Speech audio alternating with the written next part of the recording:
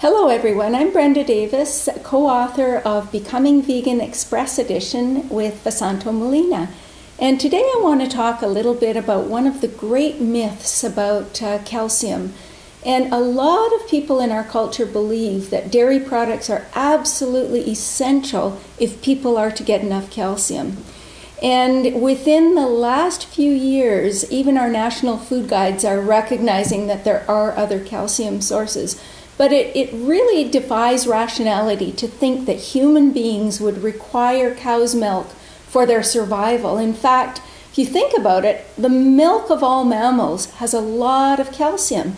It doesn't make them essential foods. In fact, a lot of people don't know this, but moose milk and deer milk have about twice as much calcium per cup as cow's milk.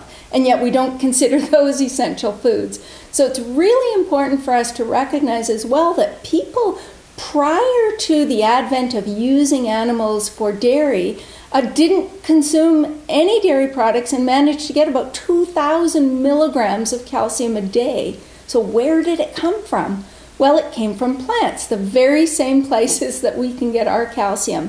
And so let's just think about some of the really important calcium sources for vegans, because generally most of our nutrition education materials are focused on omnivorous diets, and the main source that people are taught are dairy products. So what are the alternative sources?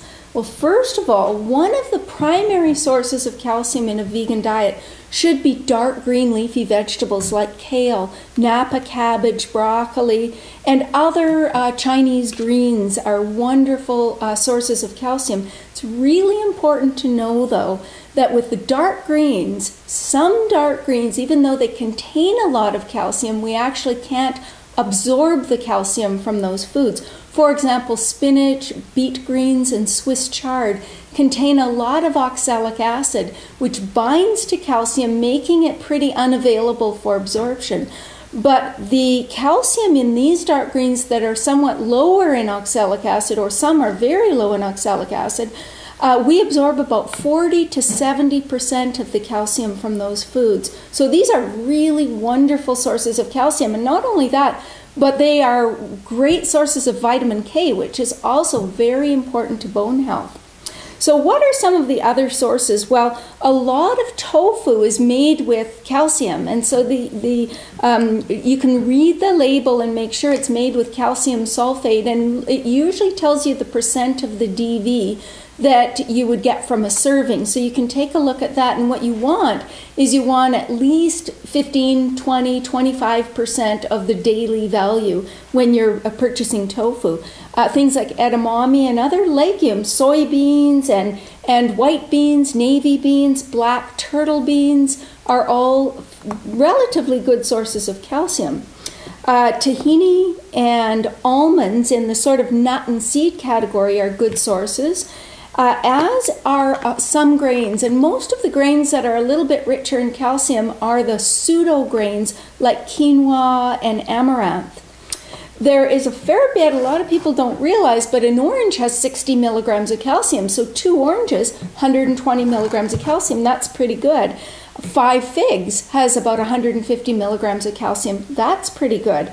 Blackstrap molasses, 2 tablespoons provides about the same amount of calcium as what people would get from a cup of cow's milk, almost 300 milligrams. So again, that's a really rich source of calcium.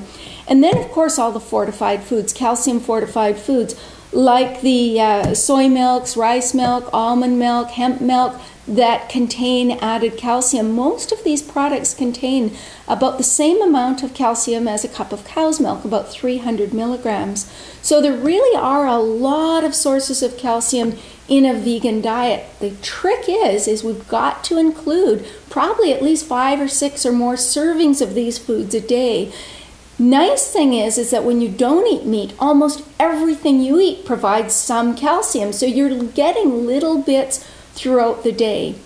In Becoming Vegan Express Edition, we actually have a chapter on minerals where we go into a lot more depth on calcium and all of the things you need to know about enhancing absorption of calcium and minimizing all of the things that can inhibit the absorption of calcium.